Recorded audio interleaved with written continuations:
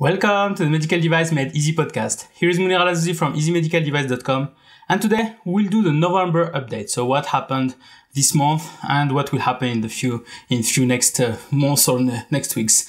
So we will start first with the situation on MDR and IVDR. So first we have, as always, an update of the implementing rolling plan that is issued by the EU Commission.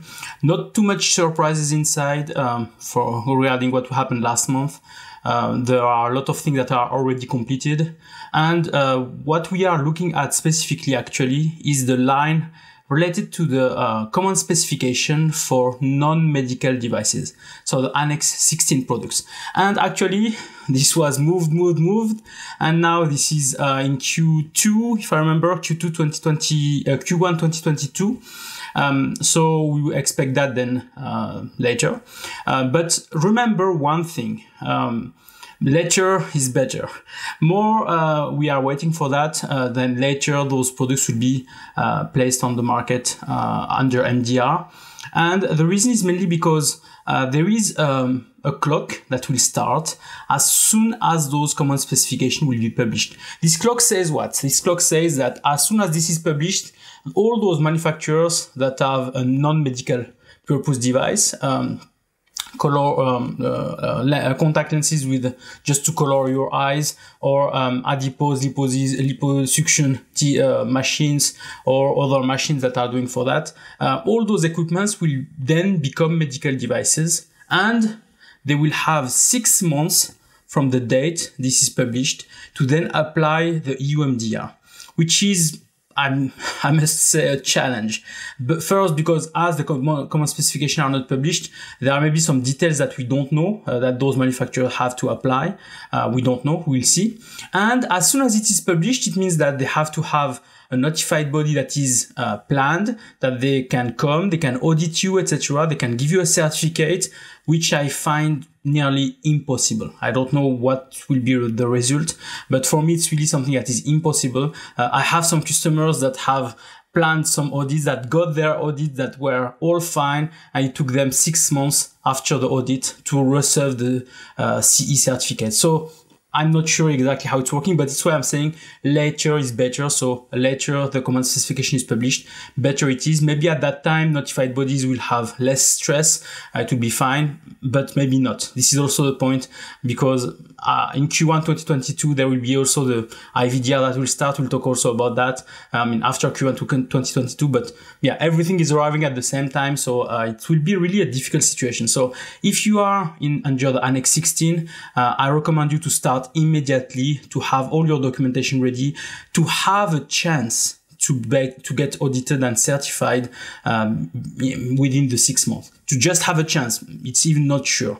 But if you are not doing anything, for sure you'll not be able to make it at all. So this is the advice for today. Then the next topic is mainly the IVDR. Maybe you haven't heard, but maybe you have heard. The EU Commission has issued a proposal to move the transition period, let's say transition periods with the S at the end. It's not a postponement. So people are saying, oh, IVDR is postponed, IVDR is postponed. No, it's not a postponement. It's just moving some dates related to the in-vitro diagnostic regulation for some products. So for example, all class A device that will be class A, like similar to class 1 under UMDR, which are self-certified, those products will have to apply EU MDR immediately, 26th of May 2022. Then Class B will be 1 year later, Class C, Class D, etc. will be later. So it will be gradually in place. But remember one thing, this is only a proposal. We'll see if there is some approvals about it, if there will be some implementation, if the implementation will be on time, if everything will be fine. But this is only a proposal. If you want to hear more about it, so we have made an episode with Eric Volbrecht, so a podcast episode, the last one, the previous one, where we talked specifically about that. Eric made also a graph that you can see, you can download directly on the show notes, where it tells you exactly for which product, at which date exactly it will be applicable, so that it can be be maybe more understandable for you. But this means that the EU Commission understood the kind of catastrophe that will happen if they are not doing something. So for that, so it's why it's a good news, if I can say, for manufacturers. But manufacturers should also start now also to move forward. And what we ask the EU Commission, if I can say, is to permit to more notified bodies to get certified. We'll look later about the situation of notified bodies, but yeah, it's not enough actually for IVDR. But I hope with this it will be helpful. So the EU Commission also explained a bit why this addition of transition period. So mainly they mentioned about the fact that the resources were mainly diverted to the COVID-19 situation. The notified bodies, there are not too much, and there is also a delay on some products to be on the market. So it's mainly something that is understood by them. They are really aware now of the situation, and we hope that this excess or this delay that will be provided will help the manufacturers, but also help notified bodies to get accredited. Then they can help all the manufacturers.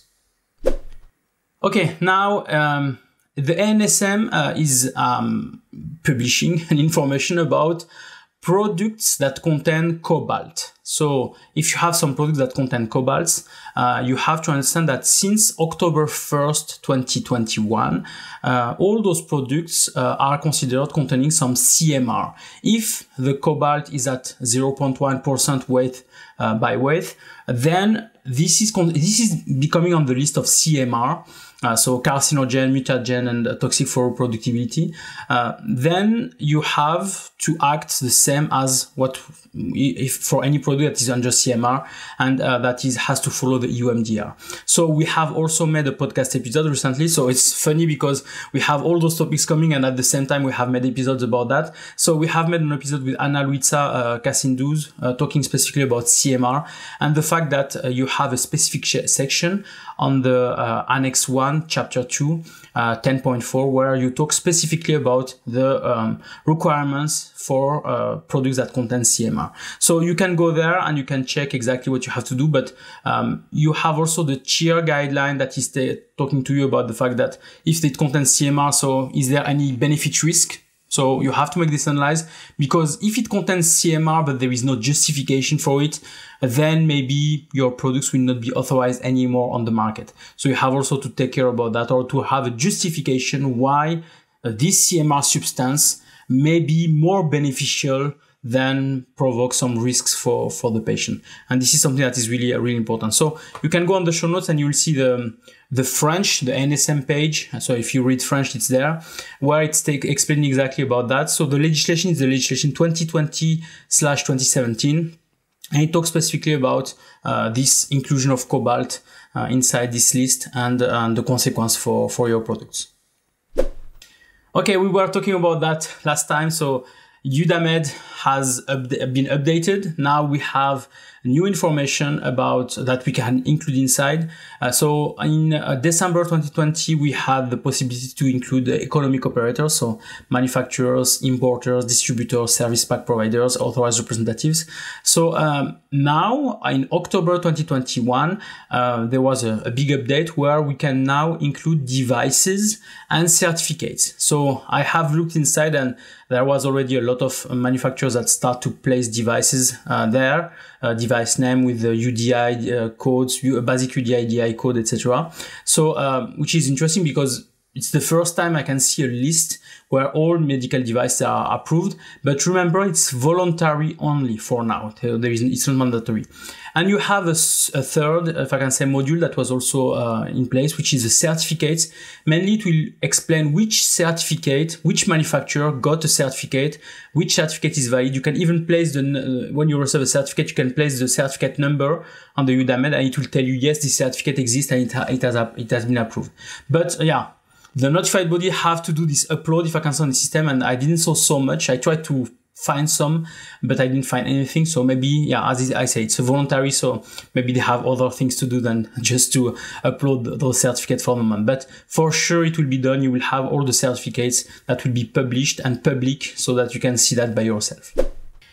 Okay, so now Team NB. So Team NB is working hard. We have two position papers. So the first position paper is a proposal for the notified body opinion template for the Article 117. So you remember that with Article 117, so manufacturers that are placing on the market drug device combination products, so with an integral part. So even if the product is a drug, as it contains a device, the device part should be assessed by a notified body. And here the objective of this document or this proposal is to explain exactly what element will be reviewed, how it will be provided, what are the questions that can be answered, etc. So I look at this document. It's really interesting. So if you are in this business, maybe it's interesting for you to understand exactly what are the information that they will be looking at. For example, they will check Annex 1 if you are following the first chapter, the second and the third chapter, all the information about the justification for each of those, etc., etc. So you can look specifically on this on the show notes, and you will see this template and you'll read that. So it's a proposal again, so it's Team NB that made this proposal, but for sure, I suppose this will be also the final version, or maybe just a draft, which will be a bit modified, but the information inside are really accurate, so I think it's a good one. So have a look and check if you are on this business to see if you are complying to those requirements specifically. Then the second proposal from Team NB is about the European Artificial Intelligence Regulation. So we talked about that with Aptinrad when we had this episode with Aptinrad, where we mentioned specifically about the fact that there is a new regulation that is in progress now, that is drafted for artificial intelligence. And we talked about the fact that it's a parallel procedure with the medical devices, and you maybe have to have two notified bodies if the one that you have is not able to do both, etc., etc. So Team NB is making some advice or some suggestion. First, on the definition of AI. So they say mainly that the definition that is mentioned on this regulation is too broad, which can include a lot of software that are even not with AI, with artificial intelligence. So it's an advice just to maybe make it more accurate, so that we are really focusing only on artificial intelligence. Also the fact that there is the Medical Device under Artificial Intelligence Act, and here there is a development of a suggestion that we can develop a specific medical device regulation for artificial intelligence, which will be more, if I can say, focused on the healthcare, on all those software that are specifically for healthcare. Because yeah, if we include all the artificial intelligence products in the same regulation, maybe there will be things that would be applicable to medical devices, but things that are not applicable at all to medical devices. So here the proposal is to make something that is maybe more specific to medical devices. We have again the reporting and vigilance. So if there is an issue with the artificial intelligence, here the objective is to say, can we harmonize all that, instead of saying maybe, oh, if you have a medical device and which contains an artificial intelligence, if it's a medical device and there is an issue, you should report maybe after 10 days. But if it's an artificial intelligence, you have to report within 20 days to another agency. So the idea here is to say, can we maybe harmonize that, have one way to do it instead of manufacturers going to many directions, etc. So, and this is one of their things. About also the conformity assessment with notified bodies. Does notified body need to be accredited for get an accreditation for that or not, etc. So this is also something where they want also some harmonization. So Team NB is making some proposals, regarding the legislation, and to see if we can make it more simple, more harmonized, and that can be suitable for everybody, which is good also for manufacturers. I imagine manufacturers, they don't want to have two type of system, two type of documentation, two type of centers to report or whatever. It's better to have one way to do it, and then everybody will be on the safe side. Yeah, medical device is already complicated. Let's not make it more complicated. Okay, now let's go to the UK MHRA, where they had a collaboration or a discussion with also the US and Canada to discuss also about artificial intelligence, and they have defined the 10 guiding principles for AI software. So it looks like the 10 commandments for things. I will read that to you, but mainly yeah, it looks really like that. I should maybe make the music of the 10 commandments and talk to you with a tablet on it. So first it says that multidisciplinary expertise is leveraged throughout the total product life cycle of the software. The good software engineering and security practices are implemented, that clinical study participants and data sets are representative of the intended patient population, that training data sets are independent of test sets, selected reference data sets are based upon best available methods, that model design is tailored to the available data and reflects the intended use of the device, focus is in place on the performance of the human AI team.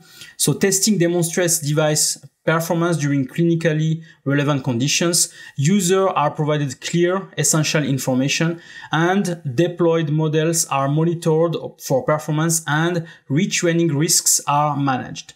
So I don't understand all of this mainly, but mainly here it's explaining exactly maybe the golden rules that any manufacturer should develop for the good model for artificial intelligence, which I hope will be implemented. But for now, we see that with UK, US, and Canada. Maybe there is an idea here to make it more global, so that everybody can follow that. And maybe this is also following, if I can say, the elements that the team NB was talking about, to make it more harmonized. So it's also something that is interesting to look at. But yeah, there are those 10 guiding principles. We'll see exactly how it will look like after that. So if you want to read more about those principles, you can go on the show notes, and I placed the links from the UK government about this element. So I just want to remind you that the UK still has its new or future medical device regulation under consultation. You have until the 25th of November to provide your advice. They have just updated the page. It's included now, which are the webinar links. So you can see the webinar that they have made about this consultation or this new regulation. So to have maybe a better understanding. So I advise you to go again to this page and to find the videos of those webinars. If so, this will help you maybe to look at some of the elements that were discussed, explained, and maybe justified also on the publication. So go to the show notes also, and you'll find the link there. Then UK MHRA is also making an alert here on the infusion pumps T34 from BD. So mainly they are making information about the issues that are happening, and they are alerting all the hospitals, all the people that are using that.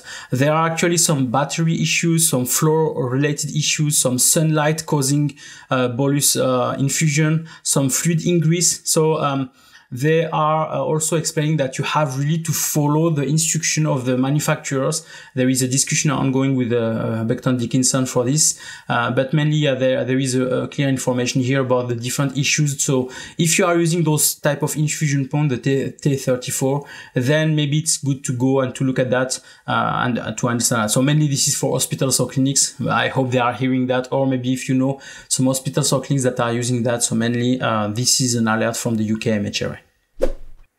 Then the UK MHRA is also holding a public board meeting, a webinar also that will be in November 16th at 11 a.m. Between 11 a.m. and 1:30 p.m. CET time. So you can also go to the show notes to see the event and to register for it. So mainly they will be having, you can also ask your question there. So there is also a procedure to post your questions so that they can maybe answer to that during the session. So do that in advance. So it will be November 16th at 11 a.m. CET time. Then we have a publication from Turkey. So we talked about Turkey because of Turkcit. On the 26th of May 2021, we had the information about the fact that Turkey has signed an agreement with Europe for EU MDR. So the fact that Turkey will follow EU MDR for the products, and that they can then place devices on the market without having an importer in Turkey, without having an authorized representative in Turkey. Now they have just published the same document for IVDR. So they are mentioning the fact that they have also an agreement with the EU Commission for IVDR. So it's good because it's not published just at the moment of of IVDR that is in place, published earlier so that we know that. So now we know that there is no true exit for IVDR also that will be happening. So it's a good news. So you can see also those documents in English in the show notes directly. Okay, Philippines now. So let's go a bit to Asia. We start with Philippines, and here we talk about FDA circular that was issued for retailers of medical devices. So before it was maybe fine for retailers to sell medical devices without registration, but apparently there was too much issues done with that. So now the FDA in the Philippines is asking specifically for retailers to have a license to sell medical devices. So those that are in scope of that are retail stores or clinics, sellers using online shopping websites, operators of medical devices vending machines, optical shops, drug outlets or as drug stores.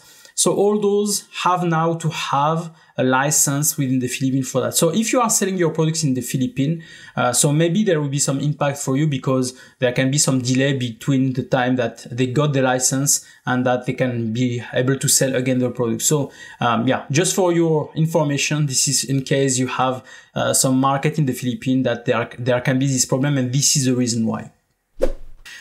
And now between Thailand and Singapore, they have created what we are calling a regulatory reliance program. So they have issued documents saying that if you are selling your products in Thailand or in Singapore, then you can have a benefit from this program to be on the other market quicker. So mainly it's an agreement to make it cheaper and quicker so that the products that are sold in Thailand can be going to Singapore, and the products that are already sold in Singapore can go also to Thailand in a better way. So this document is also important because if you are selling your products already in one of those countries, you can benefit from the program so that you can then go to the other market quickly. But it's also something that maybe you will need some local people to help you because as always, there is a need sometime of authorized representative in the region.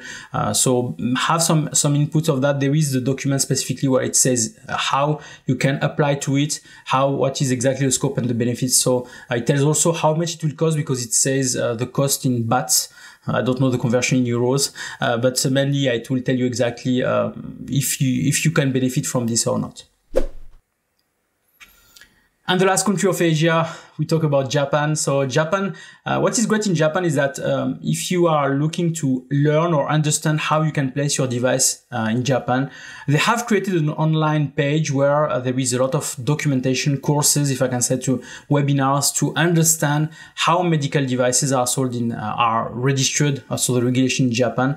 Not only medical devices, also pharmaceutical and others. So I just placed a few pages on the show notes where you can go and you can have all the documents that are needed specifically for the registration of your products in Japan. It's in English. So I didn't look at all, but the one I looked at were in English. So yeah, it's also something that maybe can be helpful because sometimes when we look at the PMDA website, a lot of things are in Japanese, which makes it a bit difficult. But this one, is in English, so it can help you a lot. So yeah, if you are really willing to go to the market, to the Japanese market, maybe having an introduction of the rules, the legislation can be also interesting, so that when you are contacting your marketing authorization holder there, your authorized representative, then you have a better understanding of what exactly is needed. And remember that Japan is also under MDSAP, so if you are under the MDSAP program, then there are a lot of things that are also mentioned under the MDSAP for how to register your device in Japan. Okay, so events. So this month, the event so we talked a lot about the previous events with MedTech Summit recently. We are part of this one, and also with the Bahrain GCC MedTech meeting. And this month there is another event. I never heard about this one, but apparently it's existing. So it's ACRAS, which is stating for Aesthetic and Cosmetic Regulatory Affairs. It's a summit that is for Middle East. And what would be interesting here is to talk specifically specifically about the Annex 16 products. So I will be part of the second day where I will be explaining to manufacturers or to regulators that are there about the Annex 16 regulation, about what I talked at the beginning about the common specification, the fact that you have to be quick to have your documentation available so that maybe you can be certified on time, etc. So this is mainly what I'll try to warn all the audience. I hope they will understand, because what the difficulty is that all the manufacturers that are, majority of the manufacturers that are under Annex 16, they have no clue about the medical device regulation. They don't know how to get audited, what is an audit, what is an auditor, etc. So it's really a difficult situation for them, but I will try to help just by providing some information on that. So if you are part of it, so it's great. So I will place also a link on the show notes if you want to register and to be part of that. If you're on this business, maybe also having some connection with Middle East it can be also interesting. So go to the show notes to see the link. Okay, so notified bodies. So we talked a lot about notified bodies before regarding IVDR, but for the moment we have just good news for MDR again. We have a new notified body under MDR, which is Certiquality SRL from Italy. So this is a new notified body. But the problem is that when there is a new notified body, they will say, oh yeah, it's great, there is a new notified body. And when we are starting to look at what kind of products they can certify, we say, oh, only that. So with Certiquality, for example, I looked at specifically at what kind of products they can certify, and there are 4 active medical device regulation codes, and there are 13 non-active medical device regulation codes. For example, if you are a software company, you cannot get certified by Certiquality. So this is also a thing that is important. It's why I want to warn you. Even if there is a notified body that is MDR certified, you still have to check if this notified body can certify your type of product. So you have to look at the MDR code and go there and check specifically if your product is there, if your product is listed there. If it is not, then don't spend time or don't waste time to contact this notified body, because he cannot help you. Even him, he will tell you, but maybe before that he will put you on waiting list, or you'll try to call him many times. So make your first due diligence check, and you'll verify, and you'll see that maybe he cannot even help you at all. So it's better to be aware before. Then the overall situation. So you can see the graph, the famous graph with all the columns. I'm trying to understand again this graph. So because there is, for example, 6 notified bodies in each for IVDR, for example, in each nearly each column there is a 7 at a time, there is a 12, etc. So what does it mean exactly? Is there 6 at this stage, or it's 6 that passed this stage? It's mainly the point, because I see that on the previous stage before the end, on notified bodies, there is only 6 for the 4-5 phases. So does it mean that there is no additional notified body under IVDR that will be certified soon? It's something that maybe need clarification, but actually, yeah, there is not too much. There is, for IVDR, there is 6 notified bodies. And for MDR, there is 24. So it's, nearly nothing. So I hope, we will move forward quickly. I still have a lot of manufacturers that contacts me and tells me, I am on a waiting list for a notified body, or we try to contact them and they don't answer, etc., etc. So it's a difficult situation, and you have to understand that, you should not start nearly when your certificate will be over. I have some manufacturers that are starting now, but their certificate will be over in 2022, in February 2022. It's nearly impossible for them to get certified on time. And this is mainly what is a bit dangerous for business, because then you cannot sell your products at all. Okay, guidances. So we have 3 guidances this month. Last month, I think we had nothing from MDCG. So we have 3 guidances. And the first one is one of these guidance that was waited. We were all waiting for that. So mainly it's the classification guidance, which is the MDCG 2021-24, which is replacing then the MedDev 2.41 revision 9, which was the one that we were using before. So it's the same format, exactly the same explanation of classification. classification, how it should be classified, different definitions, what does it mean, etc. And then the different graphs that are talking about class 1, rule 1, what is the different classification that comes out of it, etc., etc. So it's really a guidance that I advise you to read, to look at. What is also good, and it's what they have done also before, they have made the table with the different rules and class, but also some examples of devices, which helps a lot, because just with the Control F, so when you are searching on the page, search for your device and you'll find immediately maybe your device inside these columns, and then you'll see which classification is for your device. So just Control F, put like pacemaker, and you'll find maybe a pacemaker, and you'll know exactly which rule is applicable for that. You'll not have all the products, it's just examples, but sometimes it helps a lot. So yeah, don't hesitate to go to this one. Then we have the MDCG 2021-25, which is talking about legacy devices. So mainly, what is a legacy device? Is a device placed on the market before the 26th of May 2021 considered a legacy device? After, is it a legacy device? So there is a lot of questions like that. So mainly, this is trying to answer that. It's talking also about a task force that is helping you to understand, to answer your question about that. So I suppose this guidance is not finished, or if it's finished, it's just small documents that is having an action to send some information to the MDCG group. So maybe there will be a new one or an update or something new that will be coming out of that. So here the question is mainly about legacy devices. So if you don't have any legacy devices, so then it's not really anything interesting for you. And we have then the MDCG 2021-26, which is talking about Article 16, importer and distributor question and answer. So we had a previous one that was talking about also Article 16.4, about notified bodies for Article 16.4 for importers and distributors. And here it's talking about, again, about Article 16, specifically about some questions that people are asking about the relabeling, repackaging. For example, it says that hospitals, when they are getting your products and they are cutting it or making it on multiple small boxes to send that, if I can say, to their hospitals. So this is not a repackaging or relabeling, because it's not selling. Here we talk about selling. As soon as you are selling your products to other distributors, and for that you are relabeling or repackaging, etc., then this is applicable to you. If you are an hospital that buy those products and then cut it to different services, this is not applicable to that. So this is an example, but there is a lot of questions that are asked there, so, and then some answers that can help you. So don't hesitate if you are, in this case, importer or distributor that is doing some relabeling, repackaging. This guidance will answer all your questions. So then we talk about podcasts. So what are the latest podcasts? So I nearly talked about them just before, but let's have a quick review.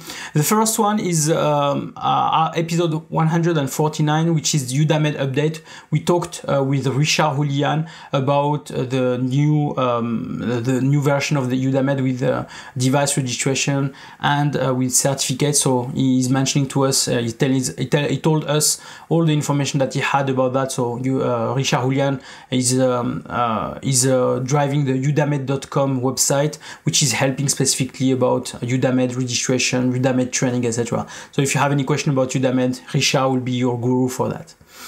Then next episode 150, where we talked about CMR substances. So we mentioned that before. So Anna Luisa Casinduz helped us to understand what are the rules for CMR under MDR, what you should do, what you should mention on the label, etc., etc. So all the things that are really important in case you have some CMR substances. But first, before, maybe you have to evaluate, do you have CMR substance? And then if you say yes, then you have maybe to look at what are the requirements under Annex 1, Chapter 2, 10.4. Then we have episode 151 with Eric Volbrecht, where we talked about the IVDR transition periods. So is IVDR postponed? The answer is no, because it's not like the same as MDR. It's not like we had the COVID and we postponed of 1 year. No, here IVDR will be in place the 26th of May 2022, but depends on your classification. The date of application will be each time defined per the classification of product. Remember, this is still a proposal, so this is not something that will be in place maybe soon. So maybe we'll hear about that the next few months before we get an approval and then a vote about this element. Okay, so it was really a pleasure to have this episode with you after Halloween, because you'll have that after Halloween. I wish just a happy Diwali for all my colleagues and all the people that are listening to this episode in India. So happy Diwali, and hope you'll have a great holiday. So everyone, I wish you a nice day and talk to you soon.